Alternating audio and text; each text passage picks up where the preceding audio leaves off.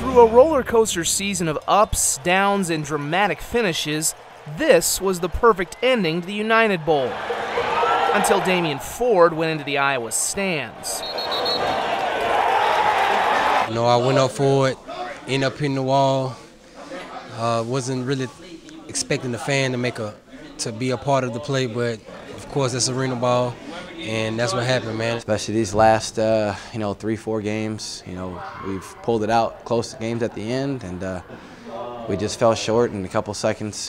We had another 30-35 seconds. I think we would have pulled it out, did something, but it's football, man. It's fair game, you know what I'm saying? It hurts because you don't want to lose a game, especially so close. You can't complain because, like I said, this is a resilient football team. We didn't go anywhere. We kept fighting. For the second straight year, the Storm were forced to watch someone else hoist the IFL championship trophy, much the way they were forced into another shootout.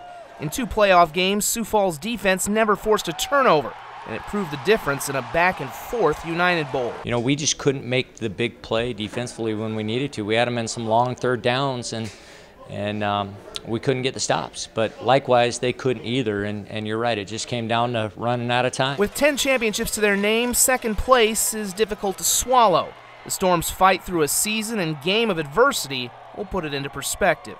This is the most we struggled as a team. This is the most things we had to overcome, and we was resilient as a team and did a lot of great things. I never been on a team where it was like, no matter what the situation was in the game, it was a chance to make a big play and get a win. You love playing for teams like that. You love to play with guys that want it just as bad as you do.